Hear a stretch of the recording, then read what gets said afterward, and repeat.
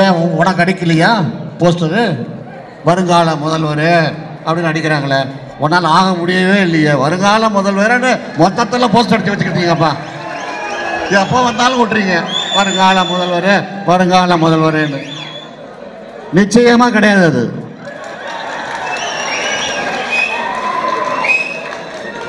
அதுக்காக நான் முதல்வர் ஆகணும்னு ஆசைப்படல. நீ கிடையாது, அது உறுதி. முதல்வராக நீ வரவே முடியாது. என் ஆட்கள், என்னுடைய ஆதரவாளர்கள் உன்னை நிச்சயமாக விட மாட்டார்கள்.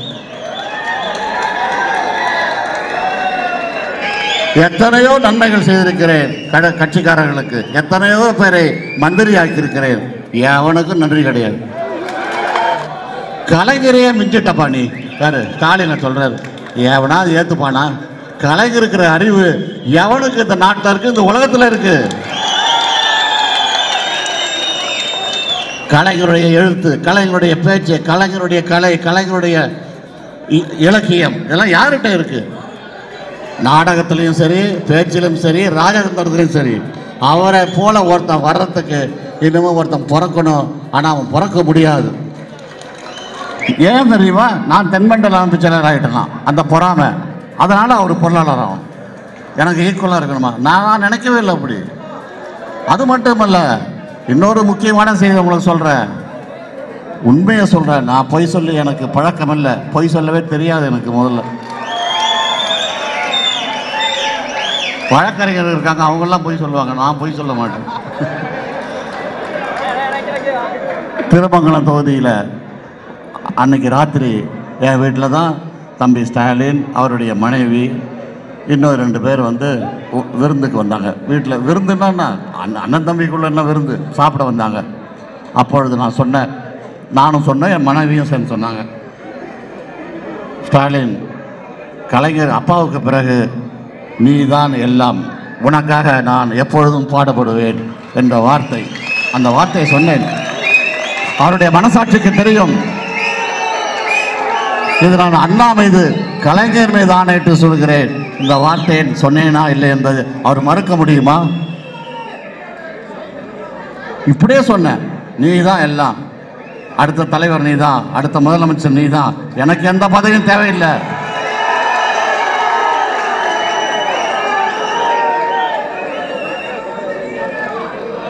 ஆனால் அவர் ஏன் இப்படி எனக்கு துரோகம் பண்ணார் எனக்கு தெரியும். நான் வந்து எனக்கே தெரியாமல் சில பேர் நீக்குவாங்க கட்சியில், தென்மண்டலத்தில் எனக்கே தெரியாம சில பேரை சேர்ப்பாங்க. இப்படியெல்லாம் பண்ணாங்க. அதையெல்லாம் நான் பொருட்படுத்தவில்லை. பிறகு நான் அமைச்சராகிவிட்டேன் என்ற ஒரு கடுப்பு அவர்களுக்கு. நான் அமைச்சரானவுடன் அந்த அந்தஸ்துக்கு அவர் வர வேண்டும் என்று நினைத்து நான் அமைச்சராக அடுத்த நாள் கலைஞருடைய பிறந்த நாள் பொறுப்பேற்று விட்டு கலைஞருடைய பிறந்த நாளுக்கு நான் டெல்லியிலிருந்தே வருகிறேன். டெல்லியிலிருந்தே வந்து தலைவர் சொல்கிறாரு, முதல்ல பெரியார் சிலைக்கு அண்ணா சமாதிக்கு போய் மலர் வளையம் வச்சுட்டு வாங்க அப்படின்னு சொல்கிறார். முதல்ல அண்ணா அறிவாலயத்தில் இருக்கிற அண்ணா சிலைக்கு முதல்ல மாலையை போட்டுட்டோன்னு அப்போ வந்து உங்களை தலைவர் அழைக்கிறார், தனியாக பேச வேண்டுமாம் அப்படின்னு சொன்னார். என்ன என்கிட்ட என்ன தனியாக பேசுறது என்னன்னே புரியல. இவ்வளோ பேர் இருக்கும் போது என்கிட்ட என்ன தனியாக பேசணும் அப்பா கிட்ட அப்படின்னு. சரி உள்ளே போனேன். வாப்பாங்க என்ன விஷயம் அப்படின்னு. ஒன்றும் இல்லைப்பா, அவன் தம்பி துணைமண்டல முதலமைச்சர் கேட்குறான், கொடுக்கலாமா? தாராளமாக கொடுங்க, இதில் ஏன் என்ன கேட்குறீங்கன்னு கேட்டேன். இது உங்கள் கட்சி, நீங்கள் வளர்த்த கட்சி, நீங்கள் வளர்த்த அறிவாலயத்தில் தான் நாங்களே நின்றுக்கிட்டு இருக்கோம். நீங்கள் கட்டும் அறிவாலயத்தில் தான் நாங்கள் நிற்கிறோம். எங்களே கேட்க வேண்டிய அவசியம் இல்லையே. உங்களுக்கு எல்லா உரிமையும் இருக்கிறது. நான் ஏதாவது பதவி கேட்டால் சொல்லுங்கள். நான் உங்களோட மந்திரி பதவி கூட கேட்கவில்லை. நீங்களா பார்த்து என்னை மந்திரி ஆக்கினீர்கள், எம்பி ஆக்கினீர்கள். ஆனால் அந்த எம்பி பதவியை வைத்துக்கொண்டு, மந்திரி பதவியை வைத்துக்கொண்டு மக்களுக்காக நான் உழைத்தேன். இதெல்லாம் உங்களுக்கு ஏன் சொல்கிறேன்னா, இதெல்லாம் தெரிஞ்சுக்குங்க. இதெல்லாம் என்னை எதற்கு வந்து கட்சியில் வந்து நிற்கிறாங்க. நான் என்ன தப்பு பண்ணேன்? எந்த தப்பு செய்யல. இங்கே கூட ஒரு தொண்டர் பேசினார், ஒரு நண்பர் பேசினார், அன்பு செல்வன் என்று நினைக்கிறேன், அன்பு செல்வன் சொன்ன பேசினார். நான் தொண்டனுக்காக வாதாடினேன். கழகத்திலே தேர்தல், ஒன்றிய கழக தேர்தல், கிழக்கழக தேர்தல், வட்டக்கழக தேர்தலாம் நடக்குது. ஒரு சில மாவட்டங்களில் வந்து உறுப்பினர் ஃபாரம் பறிஞ்சிருக்காங்க. தெரியும் உங்களுக்கெல்லாம் உறுப்பினர் ஃபாரம் பறியது எப்படின்னு. உறுப்பினர் ஃபாரம் பறிகிறாங்க எப்படி தெரியுமா பறிஞ்சிருக்காங்க? இந்த வாக்காளர் பட்டியல் இருக்குல்ல, தேர்தலில் வாக்காளர் பட்டியல் வாங்குவோம் கலெக்டர் ஆஃபீஸ்லேருந்து, அந்த பட்டியலை அப்படியே உறுப்பினர் ஃபாரம் போட்டு இவங்களே கையெழுத்து போட்டிருக்காங்க. இந்த சதி எனக்கு தெரிஞ்சுது. இப்படியெல்லாம் எதுக்கு மாவட்ட செயலாளர் ஆகணும்? ஜனநாயக முறைப்படி மாவட்ட செயலாளர் ஆகுங்க. இதெல்லாம் தேவையில்லை. இதெல்லாம் எடுத்துகிட்டு போய் ஆதாரத்தோடு கலைஞர்கிட்ட காட்டினேன். கலைஞர் உடனே அப்பொழுது அமைப்பு செயலாளராக இருந்த கல்யாண சுந்தரத்தை அழைத்து, என்னப்பா இதெல்லாம் அநியாயம், இப்படிலாம் நடக்குது, ஒழுங்காக சரி பண்ணுங்கப்பா அப்படின்னு சொன்னார். நான் அன்று இரவே நான் வந்து வெளிநாட்டுக்கு சென்று விட்டேன். தலைவர் எல்லாம் பார்த்துப்பார் என்ற நம்பிக்கையில் போயிட்டேன். ஆனால் தலைவரையே இவங்க ஏமாற்றிட்டாங்க, சதி பண்ணிட்டாங்க. நான் வர்றதுக்கு முன்னே என்ன பண்ணாங்க, எனக்கு பிறந்த நாளுக்காக நம்முடைய மன்னன் அவர்களுடைய நண்பர்கள் அன்பரசு, இளங்கோ என்று பெயர், 2 பேர் வந்து போஸ்ட் அடிச்சிருந்தாங்க. என்னன்னு, பொதுக்குழுவே வருக. இதுதான். இது என்ன தப்பு? என் பிறந்த நாள் அப்புறம் பொதுக்குழு அவங்க சொன்னால் வந்துட போகிறாங்களா? பொதுக்குழுவே வருகன்னு போஸ்டர். உடனே அவங்கள கட்சியில் வந்து நீக்குது. இவங்கெல்லாம் சதி பண்ணி நீக்கினாங்க.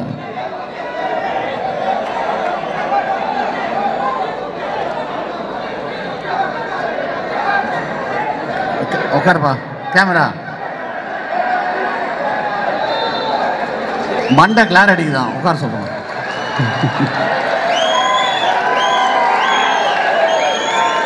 பொதுக்குழுவே வருகன்னு போஸ்ட் அடிச்சதுக்கு நீக்கமா? ஏன் உனக்கு அடிக்கலையா போஸ்டரு?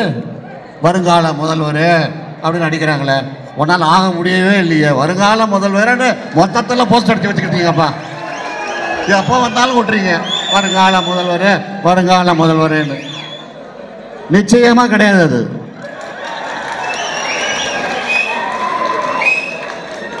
அதுக்காக நான் முதல்வர் ஆகணும்னு ஆசைப்படல. நீ கிடையாது, அது உறுதி. முதல்வராக நீ வரவே முடியாது. என் ஆட்கள், என்னுடைய ஆதரவாளர்கள் உன்னை நிச்சயமாக விட மாட்டார்கள்.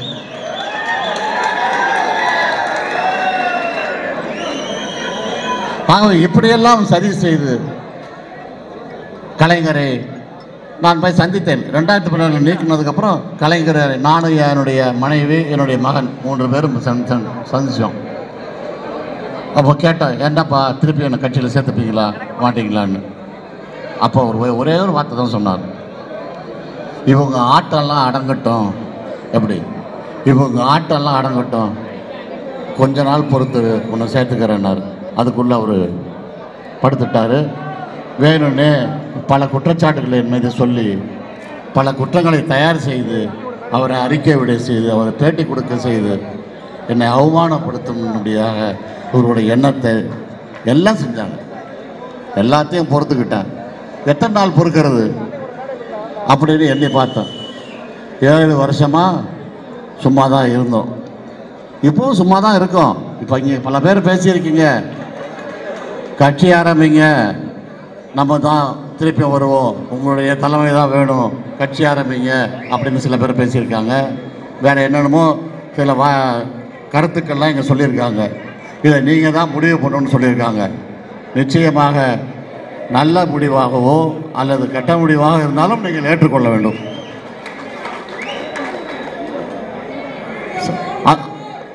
இருங்க, எவ்வளோ இன்னும் சரியாக சொல்கிறேன்.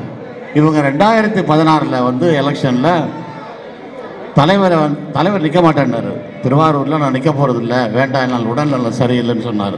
இவங்க கட்டாயப்படுத்தி, ஏன்னா இவர் முதல்வர் ஆகணும், தலைவர் முதல்வர் வேட்பாளர்னு சொன்னால் தான் இவர் முதல்வர் ஆக முடியும் என்ற எண்ணத்தில் தலைவரை கட்டாயப்படுத்தி நிற்க வைத்தார்கள். தலைவரால் பல கூட்டங்களிலே நீங்கள் டிவியிலெல்லாம் பார்த்துருப்பீங்க. அவர் பேசும்போது சில வார்த்தைகள் 2 தடவைலாம் சொல்ல ஆரம்பிச்சிட்டார். அதனால் அந்த உடல்நிலை அவர்கள் வேண்டுமென்று அவரை கட்டாயப்படுத்தி நிற்க வைத்து அவரை பலகீனப்படுத்தினார்கள். நான் அதெல்லாம் வெளியே சொல்ல விரும்பலை, அதெல்லாம் பல விஷயம் இருக்குது. ஆகவே நீங்கள் வந்ததற்கு மிகவும் நன்றி. நல்ல முடிவாக நான் விரைவில் அறிவித்தாலும் அறிவிக்கலாம், அல்ல எந்த முடிவை இருந்தாலும் நீங்கள் ஏற்றுக்கொள்ள வேண்டும்.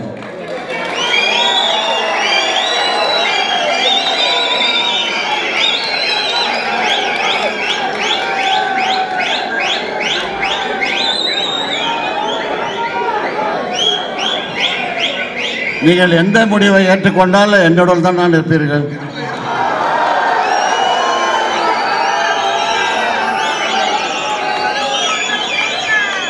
எதையும் சந்திக்க தயாராக இருக்கும்படி கேட்டுக்கொள்கிறேன்.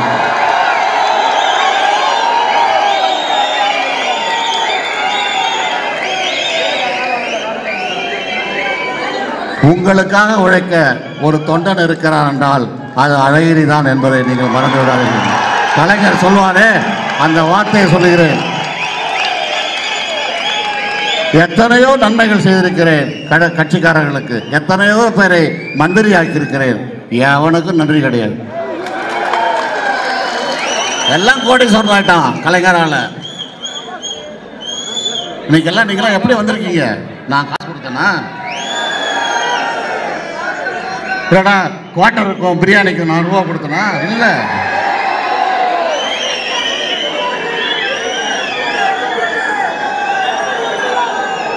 அசிங்கமா இருக்கு, அசிங்கமாக இருக்கு. ஒருத்தர் பேசுறாரு, திமுகவில் ஒரு 15 நாளுக்கு முன்னாடி மாவட்ட கூட்டம் நடக்குது. ஒருத்தர் பேசுறாரு, கலைஞரையே மிஞ்சிட்டப்பா நீ. யாரு? ஸ்டாலின் சொல்றாரு. எவனாவது ஏத்துப்பானா? கலைஞர் இருக்கிற அறிவு எவனுக்கு இந்த நாட்டில் இருக்கு, இந்த உலகத்தில் இருக்கு? கலைஞருடைய எழுத்து, கலைஞருடைய பேச்சு, கலைஞருடைய கலை, கலைஞருடைய இலக்கியம், இதெல்லாம் யார்கிட்ட இருக்கு? நாடகத்திலையும் சரி, பேச்சிலும் சரி, ராஜதந்திரத்திலையும் சரி. அவரை போல ஒருத்தன் வர்றதுக்கு இன்னமும் ஒருத்தன் பிறக்கணும். ஆனால் அவன் பிறக்க முடியாது. கலைஞர் தான் உயிர் மூச்சு நமக்கு. இன்னைக்கு கலைஞரே இல்லாமல் அவங்க கட்சி நடத்துகிறாங்க. கலைஞரே மறந்துட்டாங்க.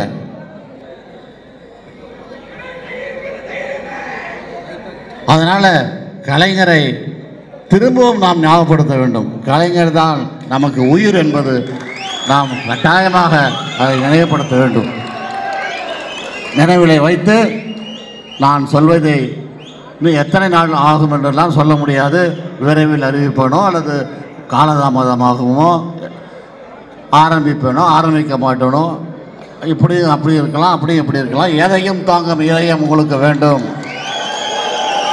என்பதை சொல்லி நீங்கள் வந்து என்னை வாழ்த்தியதற்கும், எல்லோரும் இங்கே வந்து அமைதியாக இல்லாமல் சலசலப்போடு இருந்து இந்த என்னுடைய பேச்சை கேட்ட உங்களுக்கு